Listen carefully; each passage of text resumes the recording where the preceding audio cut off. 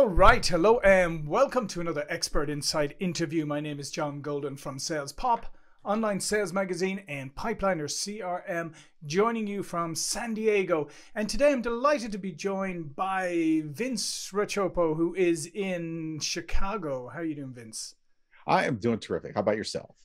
Absolutely great. And Vince does leadership development and growth, executive coaching, team building, management coaching, positive culture change, employee engagement, and so on. And what we're going to talk about today, it's a very interesting subject, one that has, I would say there's a lot of noise out there about, a lot of myths out there about, and I think it's time that we got to the reality of it. And I'm talking about artificial intelligence. And today we're talking about using artificial intelligence to hire better, understand the best systems and culture, and increase company performance. So Vince, just to begin with, as I said, there's been a lot of hype about AI over the last number of years. Today, from your point of view, what is the state of AI, and what is it and what is it not? Wow, it's in its infancy, really. I mean, we are just beginning to break ground on what AI is going to really do for organizations.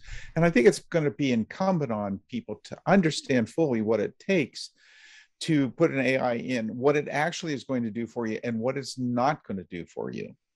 I mean, basically, if you look at what AI does and how the AI works and how machine learning works, it's brute force. It's doing some things that human beings couldn't do in the time frames that we have. But you got to know what you're looking at. It's that old thing about bad input going to give you bad output. Yeah, so it's very early, I think, and I see some organizations that are dabbling in it, that are moving into it, and they're usually the large organizations like the IBMs of the world, the Accentures of the world. And yet it's not a common practice. Not seeing, there's a lot of talk, but not a lot of use of it yet. Yeah, no, I would totally agree with you. I think that is one of the issues, is that there is a lot of talk about it, and there's a lot of promises, but there's not a lot of use for it yet. So going back to our topic here, how can we use artificial intelligence as it is today, or as it is evolving? How can we use it to hire better? I think we first of all, we need to understand that hiring well also means hiring for culture of the organization. In other words, we can have somebody who has terrific intelligence, the right personality, but if they get into an organization in which there's a bad cultural fit, say they need a lot of feedback, and they're in a culture in which the feedback is limited, well, those folks are not going to do well. The work that we're doing is looking at both what is that person like when they come in the door, as well as what is that person going to be doing in the culture? What is that culture going to do? How is it going to interact with that person? So in hiring, we want to make sure we're looking at both of those elements. What we're doing, if you think about what we're doing, is think about going to a doctor. When you get a complete physical and you get an MRI, maybe a body scan, a full body scan, we're looking at the entire system of the organization. Most of what is out there today looks at statistical studies, and we have very little information that we can actually use when we do a statistical study. So the AI opens up this world of possibility of what things are actually creating high performance in organizations. Yeah, no, that's really interesting, because let's face it. I mean, hiring traditionally, it's been a bit of a crapshoot, to be honest. And it is.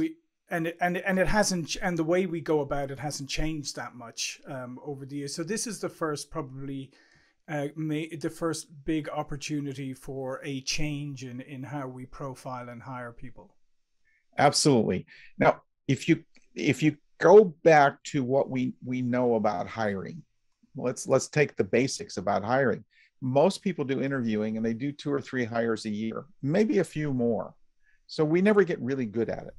And we also know that if you are hiring, that just doing an assessment like a cognitive assessment IQ testing, for example, increases your chances of hiring dramatically. So there's instruments that we can quickly get on board. You don't have to use AI to do that. Mm-hmm. You can quickly get on board and do a better job of hiring. And when you look at AI now, what we're at the early stages of this. We're looking at maybe hundreds of factors that sit out in about the people and about the organization, and how does that impact performance? And what the AI does, the artificial intelligence engine, tells us how those factors impact that performance. It gives us a good model of what the performance is for that particular organization. So it's like that scan that you get at the doctors. Yep. It says, this is exactly what's going on in your organization, with more information than you ever dreamed that you could possibly get, and probably some characteristics that you didn't even know existed. I'll give you a quick example. One of the things we found with some of our clients in engineering consulting, for example, was that those folks who performed really well had a kind of a hard life in the beginning of their life. They had to maybe work on a dairy farm. They had to get up early. They had hard work, and they did extremely well.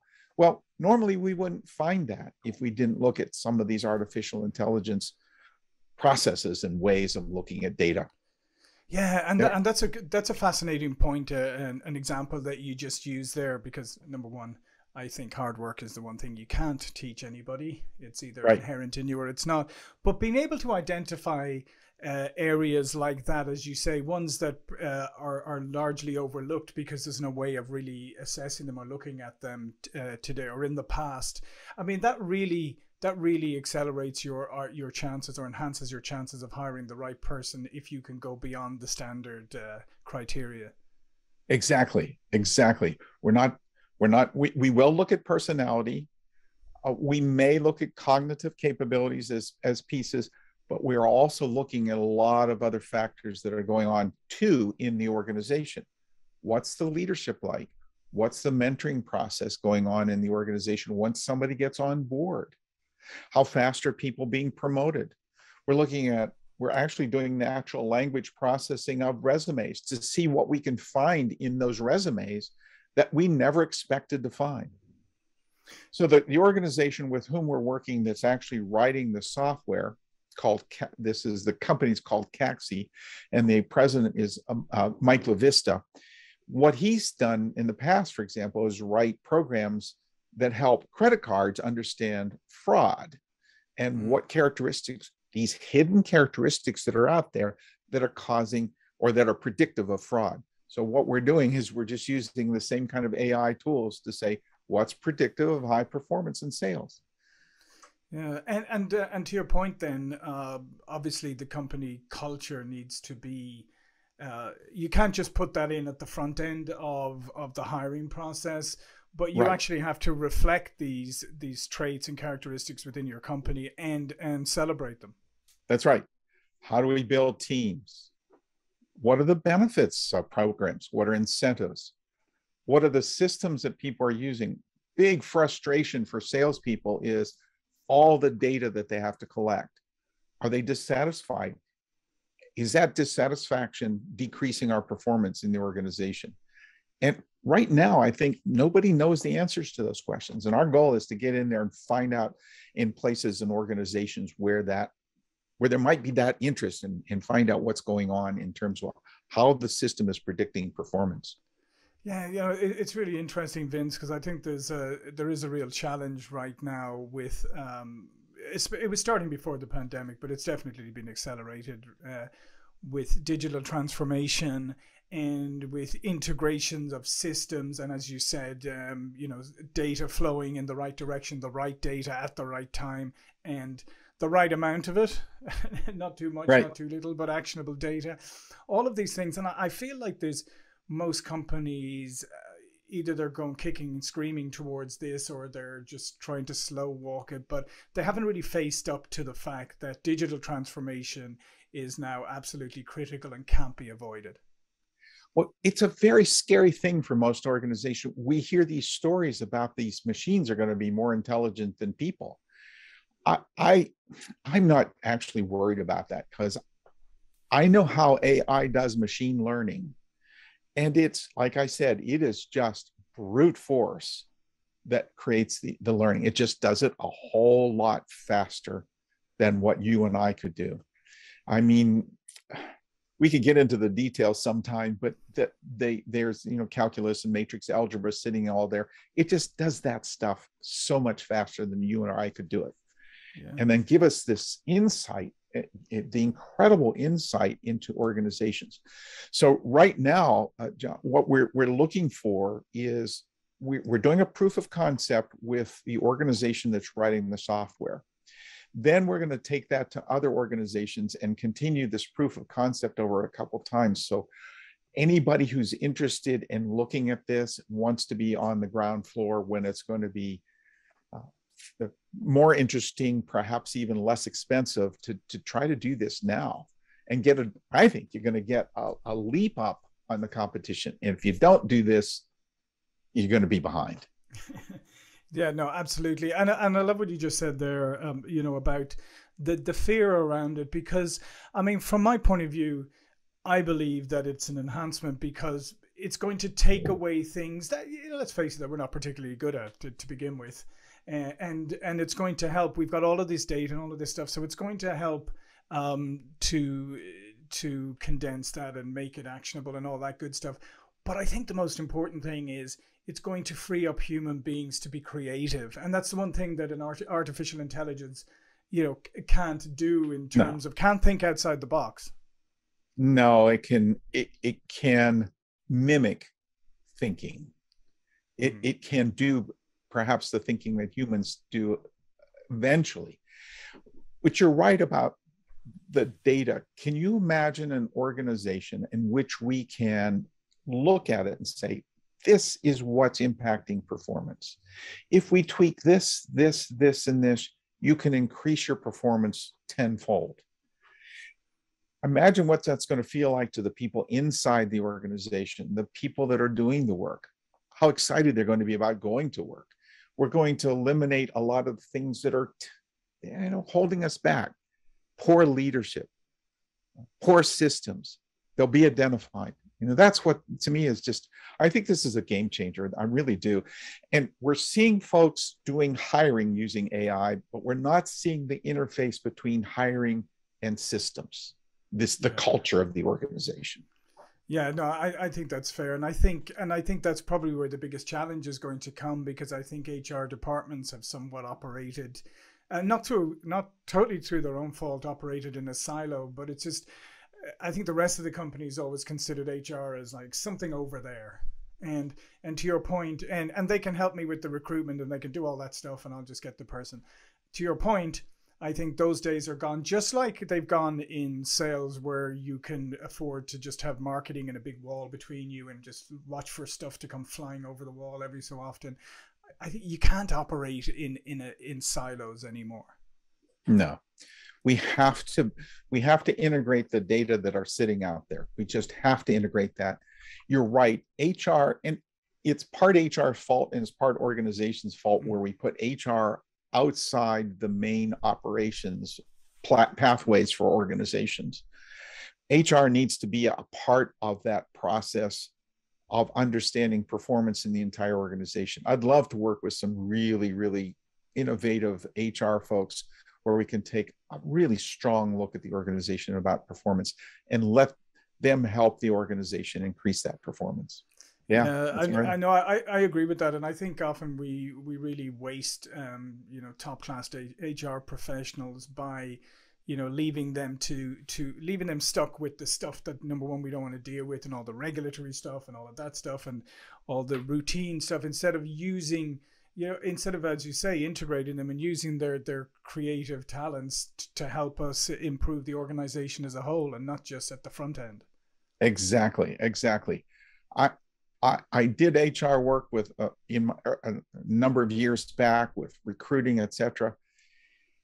Oh boy, it's frustrating getting an organization to understand the impact that the people and the culture and the systems have on performance. And now we can give an organization not just an opinion, but objective, real data on which to make decisions. Yeah. It'll be irrefutable and undeniable.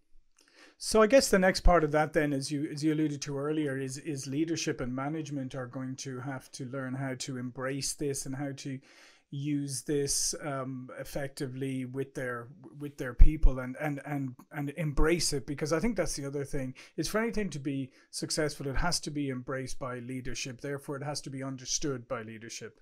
Exactly. And I think that's one of the big challenges is with leadership. Leadership becomes so involved in producing the results that the organization needs, whether it's stock prices, whether it's profitability, et cetera, that stepping back to look at the organization itself is not something every COO is willing to, or CEO is willing to do. We do see some of them who are innovators, who want to do that. Those are the folks we want to work with first. Those are going to be the people that are going to understand what needs to be done in the organization. How do we tweak it, the organization? How do we make it better to produce those results more effectively? Yeah. Yeah, indeed. No, absolutely. I totally agree. And just one last question. One last Sure. question, Vince, is so just put on your hat, put on your wizard's hat and take out your crystal ball for a minute and tell me, where do you honestly think AI is going in the next couple of years? Wow, what a great question. Are you talking about, I think in relation to what we're talking about right now. Oh, in sales, I think you're going to see more of it used for hiring. I had a conversation with a gentleman who works for a large furniture company, and he said they're using AI a lot in pricing. I don't know how they're using it, what they're using for AI for, but I think you're going to see, I don't know if you recall the early days of computers. When computers first came out, we started doing applications around low-hanging fruit. In other words, we automated accounting. What a great place to start. Then we started all of the accounts receivable, and then sales. I think what you're going to see is AI being used to automate some things that are easy to use AI in, like on some of the hiring pieces or pricing pieces or customer satisfaction pieces. I think that's where you're going to see it first. So in the next few years, you're going to see that. I think you're going to see more of that. That's why we want to take a leap ahead of that and go for the looking at creating a model of an entire organization and then allowing it to see what we needed to tweak to create higher performance. Yeah, no, those are great insights. I love the one. Actually, the one about pricing is quite interesting because I was having this discussion the other day with somebody, and generally speaking, there's not a lot of science behind pricing. Most companies, if you're a startup, what do? You look at all your competitors and you go, I either want to be cheaper, I want to be in the middle, or I'm going to be a premium offering. But there's not a lot of science that goes behind it. So I think this is areas like that, and like recruitment, like you said, are areas that I think where AI will catch on more quickly. Well, yeah, I mean, we're already probably organizations like Amazon are already using it for predictive algorithms about whether or not, and I'm sure Google is using it for prediction about how somebody's going to buy or what the characteristics are. What you're finding is we're getting more granular, more detail about what the factors are that create demand or a willingness to buy. I think you're going to see more and more of that. I think we're going to see more and more granular. And of course, we're going to see it in the tech world, in robotics and other areas. We're going to see more AI in that area too. Yeah. Well, listen, this has been fantastic. All of Vince's information is going to be below this video. But before we go, Vince, do tell people a little bit more about you and your organization. Sure. Center for Expert Performance, Inc. Been around for about 25 years. Doing work with leadership, helping leaders become more effective, helping organizations become more capable, and obviously producing better results from that. Do a lot of executive coaching. We do a lot of individual work with folks, a lot of team work with folks, and a lot of systems work, understanding what systems are keeping people from performing in the way that they want to perform. And we're always willing to network with folks, engage in conversations. As you know, as you can tell, I love to talk about this topic, and anybody who wants to join in would be valued. Yeah, no, absolutely. I would encourage people to go to the links and check out Vince's work. And as he said, if you want to get involved, get involved. This is an area that's going to heat up, and maybe a good chance for you to get ahead of the competition. So I would That's right. encourage you to go and check it out. Listen, thanks again, Vince. Thank you for watching and listening, and I'll see you all again very soon. Thank you. Thank you.